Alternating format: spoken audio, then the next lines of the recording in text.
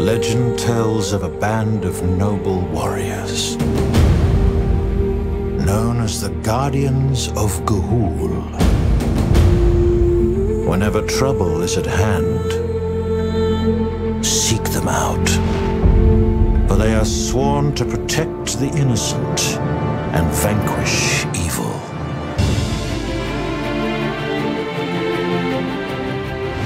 So let's welcome the filmmakers of Legend of the Guardian. Hey, how's it going? How are you? Good. Blue team and the red team. Blue team. More microphones. It's just like being at a science fiction convention. Okay, so everybody's plugged in and ready to go. I've never been on one. Not really. So this is a 6-hour press conference. How long is this going? Oh, we were told 5.5. 5.5 hours. That's hours. great. That would be fine. We can do that. Yeah, okay. Thank you all so much for being with us, and we're going to be having microphones for everyone, and we're going to start with question number 1. Hi. This question is for Jim. It's a wonderful performance, and I'm wondering if you can talk about how you went about finding the balance in your character through voicing your character.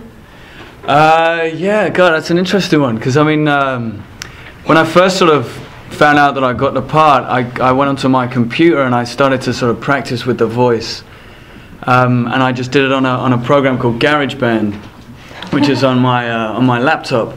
And I started to just try out different sort of things and how the voice was going to work. Obviously, trying to get an Australian accent was the first sort of thing I had to try and get through. But I realized that I was without the use of your eyes and your face. I thought, oh God, I'm going to really have to amp up my voice and really try and make it as kind of expressive as possible. So I kind of almost overdid it and was like over keen and was just like really kind of shooting high. And then I remember when we came for the first day to do a first session of putting it together, and I was like, okay, I've got this character down. I'm going to really kind of play it, I guess, and forgetting that I guess that these incredible animators would put in the eyes and would put in all these expressions. So I really kind of overdid it at first, and then had to sort of draw myself back and realize that, there would be an acting performance, and it would be created by, these incredible animators that would do that job for me, really. So once I'd sort of understood that, I could just kind of, play it as you would if you were sort of making a film, I suppose. It wasn't a radio play. It wasn't.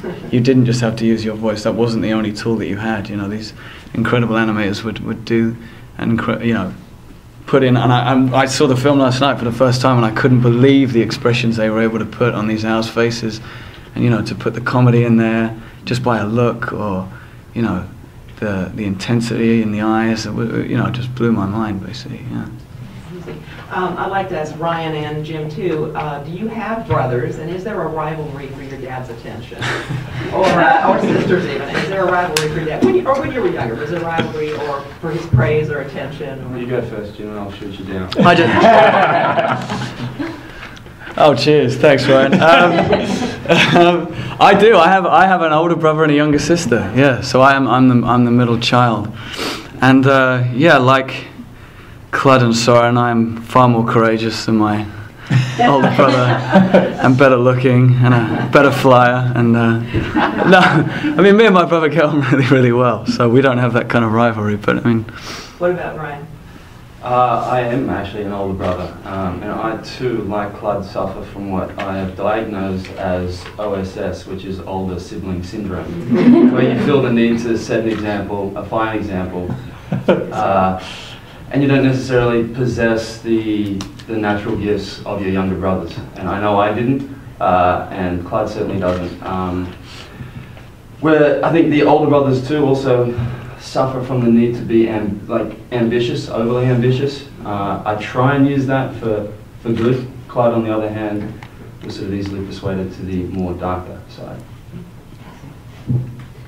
Hi, Zack. Is it a tricky balance between doing something that would keep your fans of 300 and Watchmen happy, and doing something that families and kids who might have no idea who you are and what other films you've done will like? Who are these kids? No. You know, the truth is we didn't really, I honestly didn't think about it that way. Because, you know, the truth is we started working on the movie about 3 years ago. Like, before we started shooting Watchmen, we were kind of working on this movie. So it doesn't really fit in the chronology exactly, like, okay, you know, you've made all these hardcore movies, so what are you going to do? Yeah. So we really, honestly, I didn't really think about it like that I had any fans, so I didn't really feel like I had anyone to like disappoint. Yeah, so I guess our approach was really just to try and, you know, love the story and try and make some awesome pictures that supported the story, and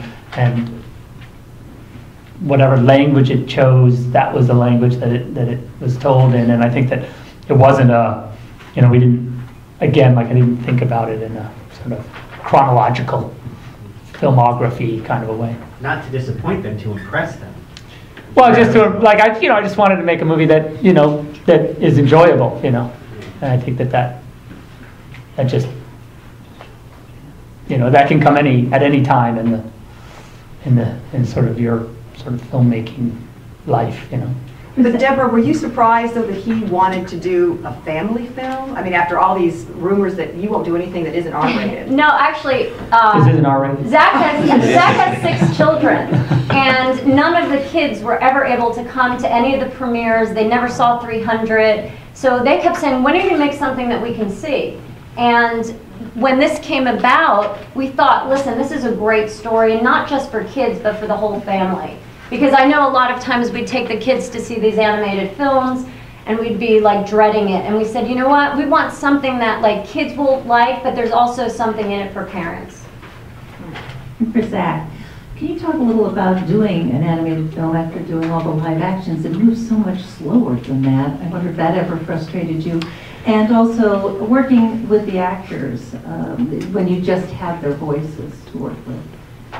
You know, it's weird. I guess, just to say, first of all, working with the actors is, you know, these guys have done an amazing job. And actually, the process of when you record just a voice, you know, in some ways it's a lot faster and a lot easier. I won't say easier because, you know, it's all, you know, from their points of view, they still have to do all the work, you know, that they would do. But I think that, you know, because you don't have a camera and there's no crew around and really just a microphone and kind of a conversation, it's not as, it's a slightly different process in that way. I think that you can get at a lot more ideas kind of quicker. And that part's kind of rewarding and fun. And it also gives us, when we were like putting the performance together for the film itself, you know, the voice, you know, there's a lot of, it's interesting that there would be, I felt like there was a little bit more sort of variety, because you don't, you know, with a lot of time with an, you know, an on-camera performance, they might have, there's something about their look or that one take where maybe the words were not exactly as they were written or not exactly at the idea, but there was something in the performance that was so compelling. You're like, okay, that's the take. It's got to be that take. There's no other way around it.